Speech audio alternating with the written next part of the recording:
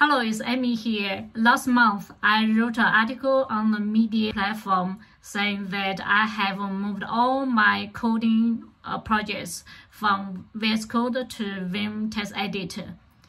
And also, since last month, I taking more serious about writing some tech articles. All in together, as both a developer and also a tech writer, I do need a node tech system to allow me to type fast with Vim support. Why Vim? Because Vim can help me stay in the creative flow without extra distractions. For instance, I don't necessarily have to think about leave my hands from keyboard to reach to my mouse and click some menus and to make some format for my text, and also try to navigate the whole text with the mouse. It's really disturbing, especially during my thinking process. I'm fascinated by the Vim support by Obsidian. Obsidian is also by default a Markdown editor. Probably wondering why I bother using any note-taking application. I just go to the terminal, like I work on my coding project, I write my code on my terminal. But Vim is just one important element for my note-taking system. I still need other features, such as content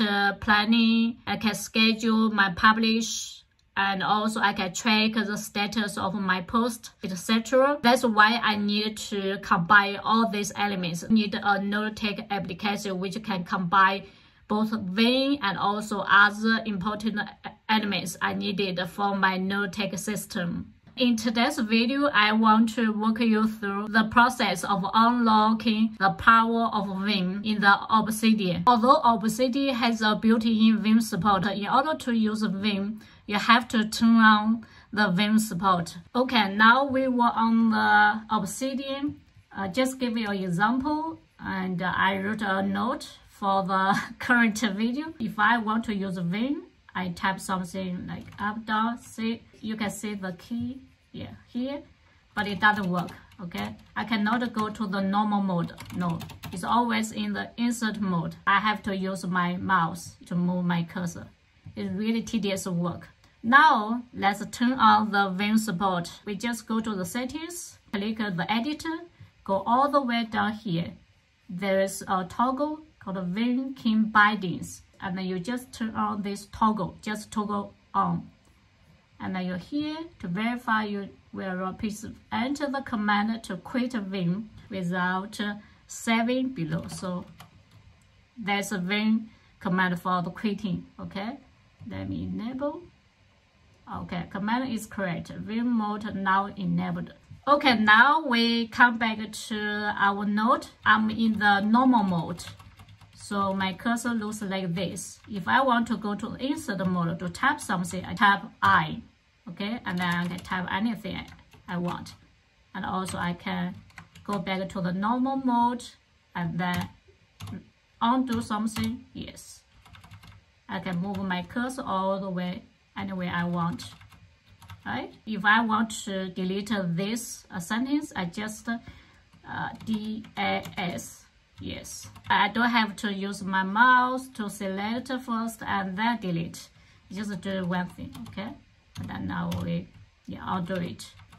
So that's why Vim is very, very powerful and intuitive. I don't have to think too much. I just tap something and move never leave my fingers from my keyboard. I just focus on my writing process. It's very nice to use Vim so easily inside Obsidian without further configuration or use other plugins, but this built-in Vim support doesn't include everything.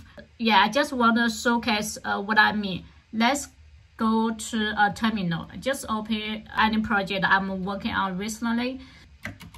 For instance, I just open, if I have this file open, I want to split vertically. Two windows is left side and right side. I could quickly do something like this because I have key bindings in my Vim. So, and also I can move my cursor over here easily. Besides this, I could also check out my buffers and then I can type it over here.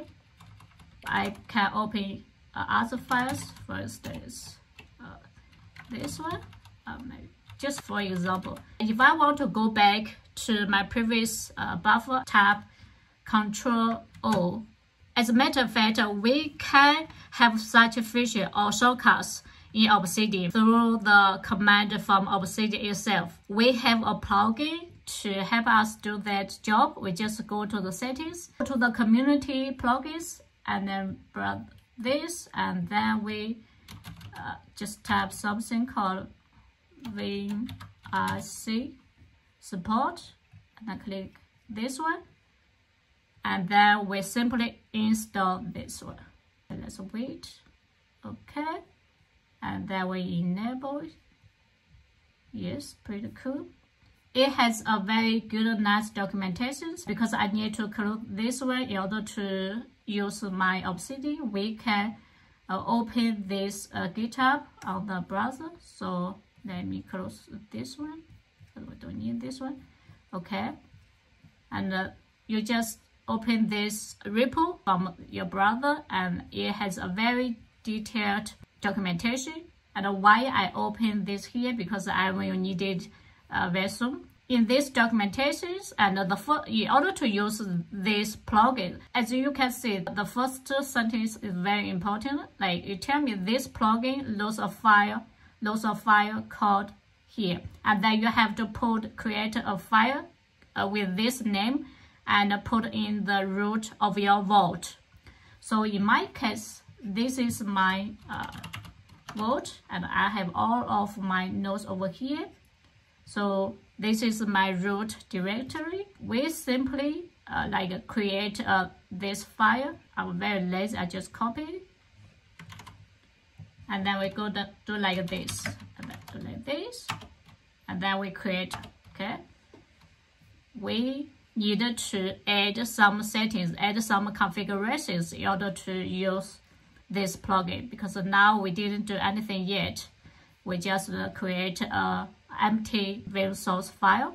So let's move down a little bit, because we want to use some examples. At this moment, we can run this command to check out the performance, and then we mapping our code to something like this, and put this mapping inside this file.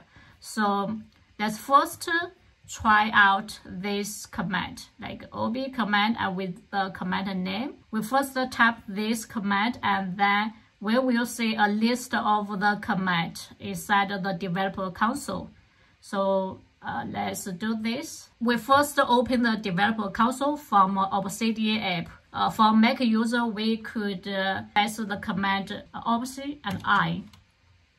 And then there's a console over here. Just ignore all of this first. Okay, doesn't matter. And then we just tap the colon ob command and press enter. We have to restart Obsidian app. Let's restart again. And now everything will work. Tap colon and ob command. Open the developer console. For Mac user, we tap command Option and I.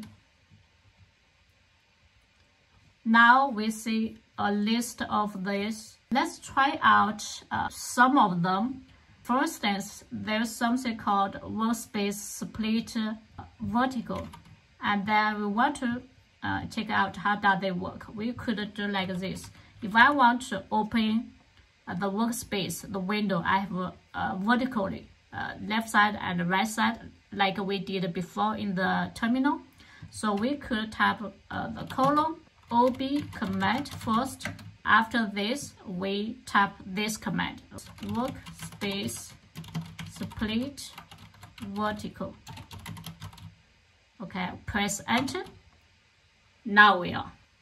So in order to split this window vertically, you need to tap this command. But I also realize it's really not very, intuitive. It's still a little bit, every time you want to split, then you have to tap such a long command. It's not very nice. Okay, we could also to check out other things. For instance, there's something called like app, go back or go forward.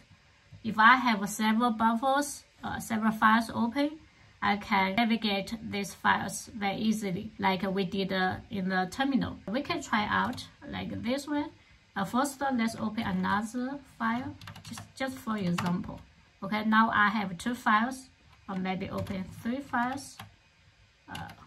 Yeah, now we have 3 files, right?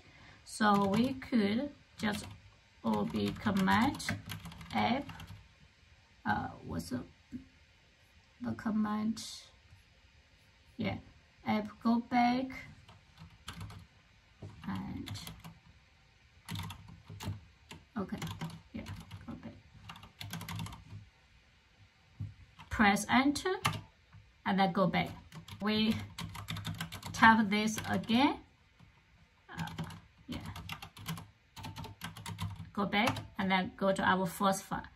And if we want to go forward, we could app go over here. You can see, yeah, and go forward. Press enter. Yes, now forward.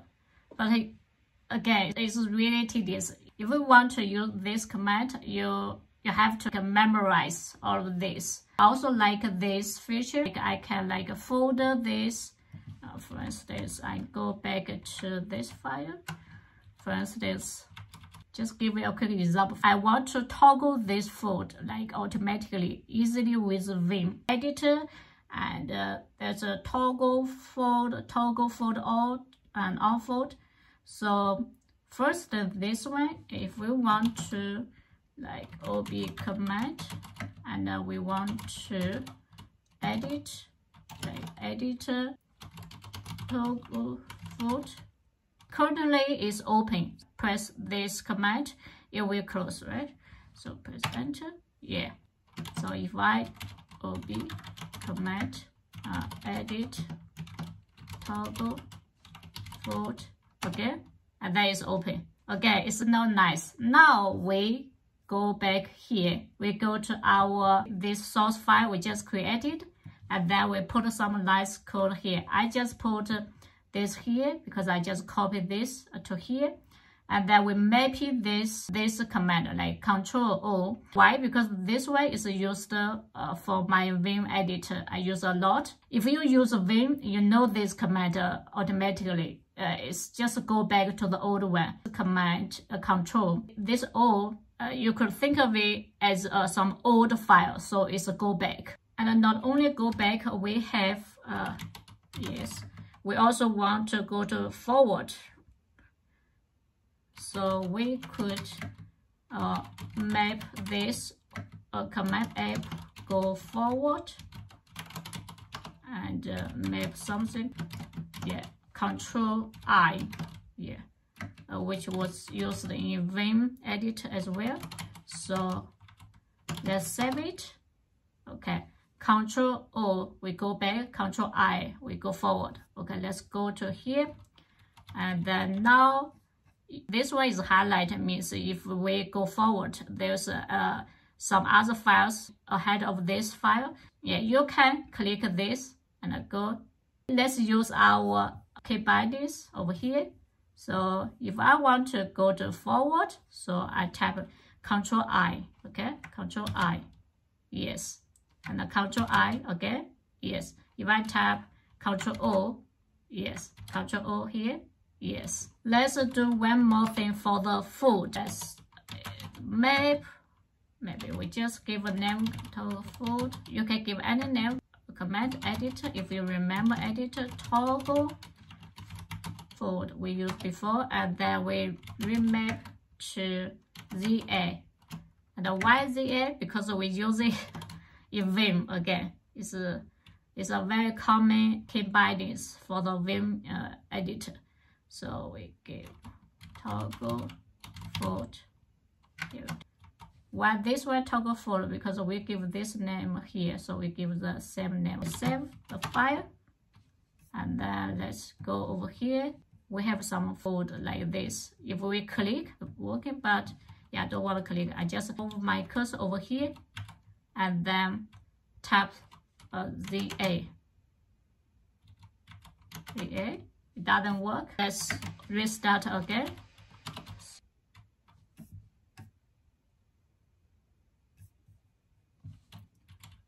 And I go here. We have this here. Right tap ZA. Now it's working. Normally, if I make some changes, you have to restart the terminal in order to use the Vim. So in our case, because we are using Obsidian, so if we make a change to here, and we make sure we save this file and we restart this app if it doesn't work. Of course, you can play around with all the other keep bindings command to your own purpose. But for this video, I just showcase these two features. Okay, in today's video, we just covered the power of Vim inside Obsidian because Obsidian has a built-in Vim support, so you just simply have to turn on the toggle in order to use Vim. I also demonstrate some missing command from this built-in Vim support. We need additional plugin, which has a very detailed documentation. You can find out on the GitHub. We have to first create the source file in order to make sure this plugin can find all the configuration. Depends on your project, depends on your personal preference. You can customize all the mappings to your own purpose. I hope you find this video very helpful if you want to try out Vim inside Obsidian.